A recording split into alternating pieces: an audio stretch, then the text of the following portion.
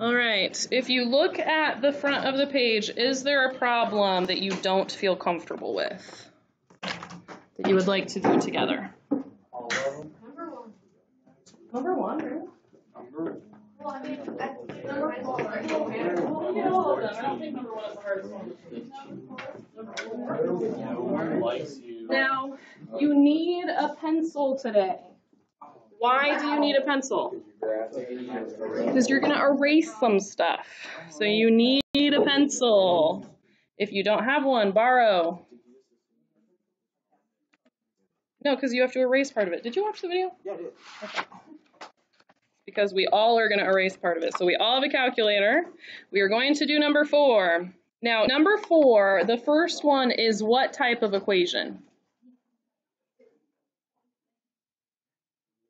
Linear. This is linear. It is y equals mx plus b.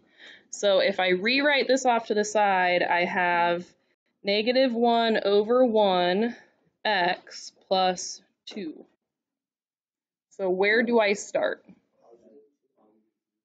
Okay. Down 1, right 1, down 1, right 1, down 1, right 1.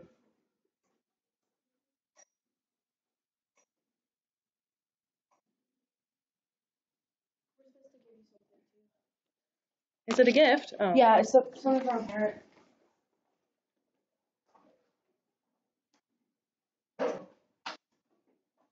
Oh, is that from the office or something? Yes. All right. You guys want to come up and grab the assignment? Who are you? Who are you? All right. So we started at 2. We went down 1 over 1. We're going to go ahead and very lightly draw that line. And then what do I do from here?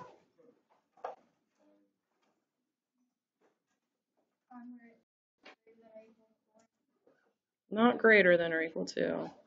Less than or equal to. So we're going to find the place on the line where the x coordinate is 4, and we're going to draw a circle around it. Do I fill that circle in, or do I leave it open? I fill it in because it says equal to. Fill it in because it says equal to. And then it says x is less than or equal to 4. So 3, 2, 1, 0. Those are all the points that work. And so which direction should I draw the line? To the, yeah, up and to the left. So I'm going to go ahead and draw this.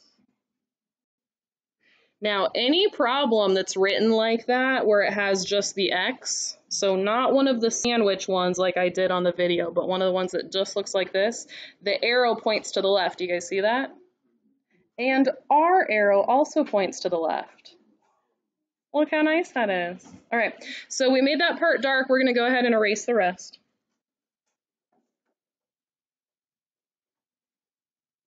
And now for the other part, the parabola, we're going to go ahead and graph that in our calculators.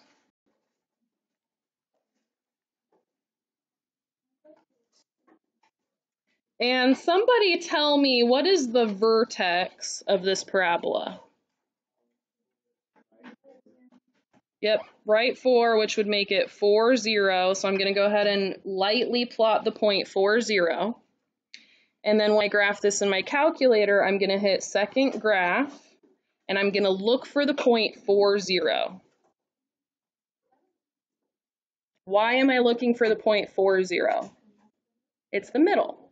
It's right in the middle of everything. Okay, so I've got 4, 0, 3, 1, and 5, 1.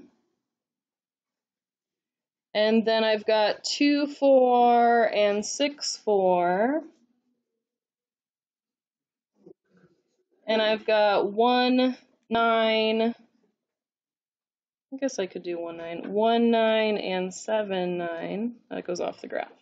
So I'm going to go ahead and lightly draw that U shape.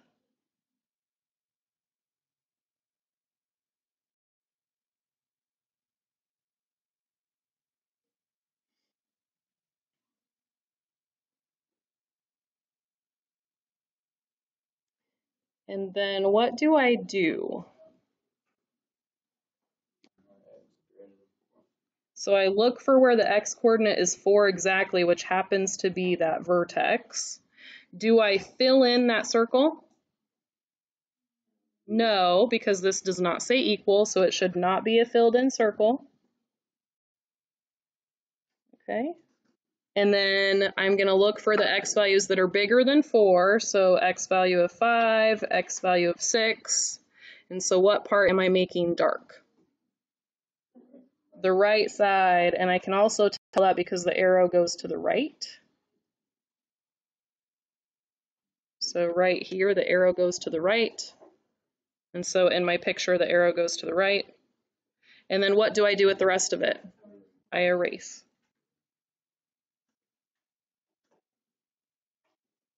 Okay, how do I check the answer on my calculator? I have to graph both of them, right? So I'm going to do negative x plus 2, and then what do I type? Anyone remember from the video? I do a slash, so I do a divide symbol, slash. And I do a parenthesis, and then what am I supposed to type? Not the x minus 4 squared. I have to tell the calculator to do everything to the left of 4. Yeah, so I'm going to put x, and then I'm going to hit second math.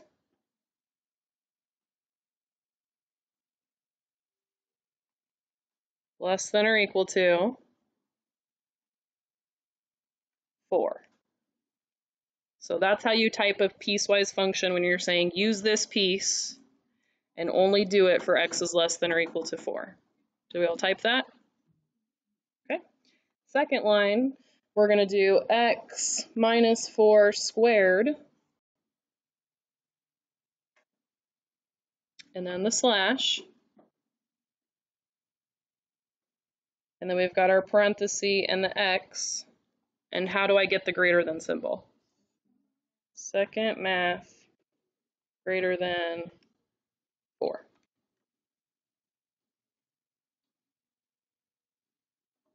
Okay, so when you graph it, it should look like what you have on your paper. Does it look like what we have? Well, we did it right. Marvelous. Okay, shall we try one more, or are you ready? Ready? Okay, so go ahead and work on these. When we get to a problem like number 2, we just have y equals 3. That's it. No slope, no y-intercept. What does it mean when it says y equals 3?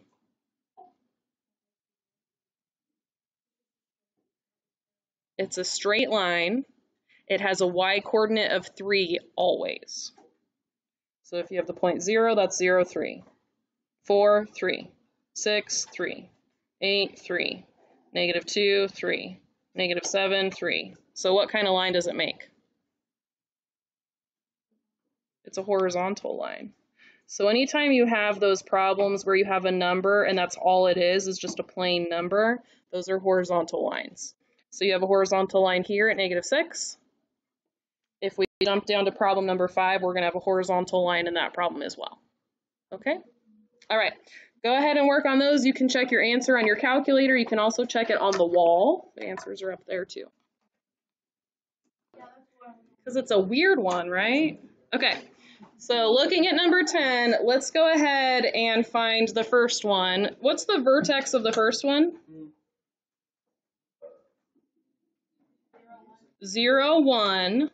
So I'm going to graph this on my calculator.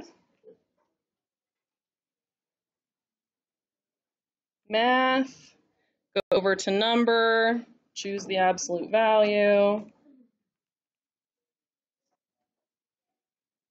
And then on the table, I'm going to look for the point 0, 1 because that's the middle. And I'm going to start off by graphing the middle, and I'm going to graph some of the other points.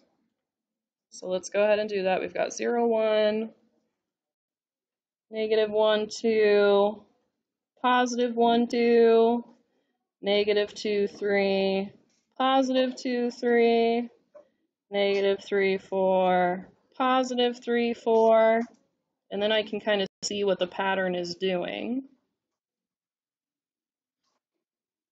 So I should see lots of people drawing this right now.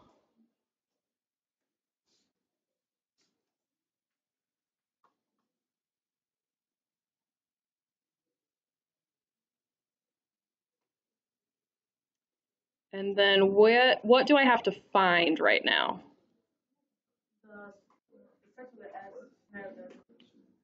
I have to find negative 3.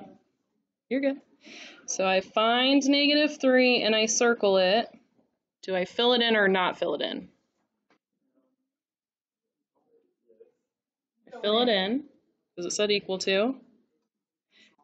And which side am I keeping? The left side. So I'm going to make it dark on the left and keep that side, and then I'm going to erase the rest. Anybody running out of an eraser today? Okay. Where is the vertex of the next one? Negative 2, 0. And technically it's a locator point, but if you call it a vertex, I won't be mad. Okay, negative 2, 0. So I'm going to go ahead and graph that one. Square root x plus 2. And on my table, I'm going to look for negative 2, 0. And that's right in the middle. So negative 2, 0, then I've got negative 1, 1, then I've got some decimals that I'm going to skip. I don't want to graph the decimals, so I'm not going to. Then I have 2, 2. Then I've got some more decimals I'm going to skip. Then I've got 7, 3.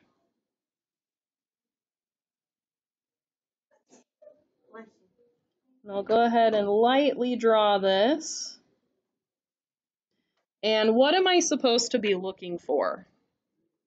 Negative 3. Do you find negative 3? No.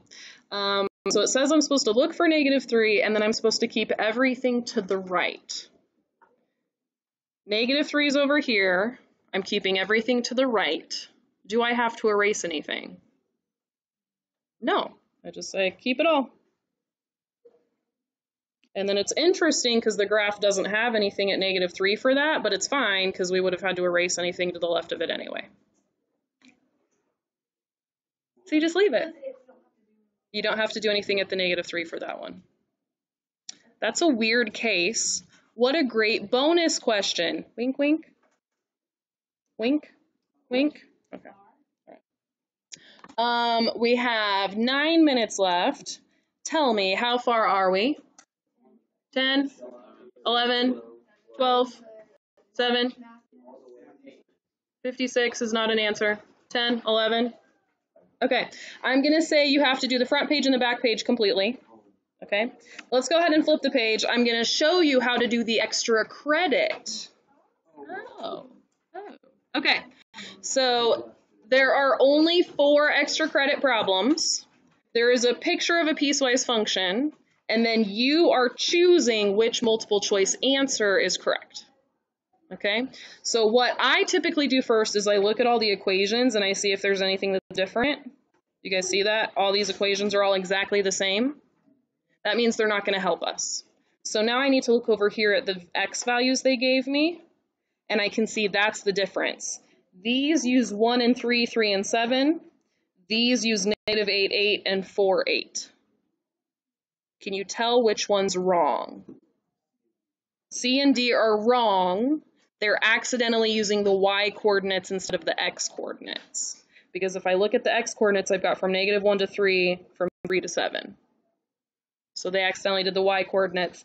That means this one is wrong and this one is wrong. Now I'm going to compare and see what's different between the first two. So this one says negative 1 to 3, negative 1 to 3. Do you guys notice what's different about these? The numbers are the same, but what's different? Yeah, they're telling you which one's filled in, which one's not filled in. So this one tells you negative 1 is not filled in, but 3 is filled in. This one is telling you -1 is filled in, 3 is not filled in. What's true?